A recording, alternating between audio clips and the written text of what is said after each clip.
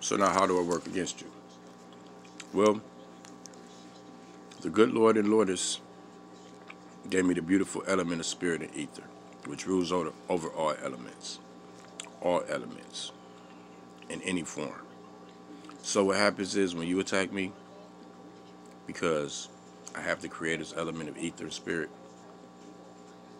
well, you start breaking down because your body has all the elements in it. So when you attack me, fire start popping off inside of you. The water start fucking up inside of you. The land start fucking up inside of you, meaning your skin, shit like that. Yeah, these things. Because you are made out of elements. And then I fuck with your psyche, depending on the planets and the star alignments, which elements you're more so connected to planetary-wise, because you are connected to these planets and stars. That's how you know you're omnipresent, because they would not have an influence on you if you weren't. That part.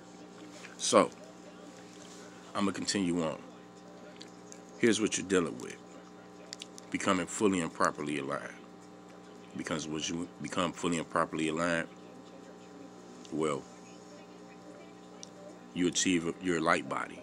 Your light body, once you're in your light body, well, light protects itself in any form. And keep in mind, to light, it's dark. Light is dark, dark is light. You just see the difference between light and dark in your reality. Or should I say your illusion?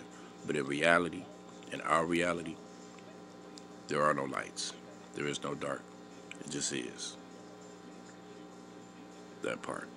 So with that being said, that's why fire is water and water is fire to us. That's why everything is one to us.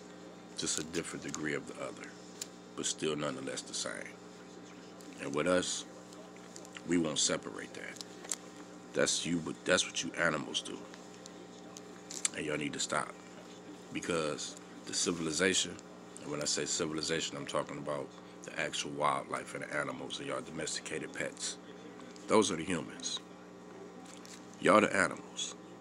Your goal is to become more like them. In tune with the universe and in tune with nature and in tune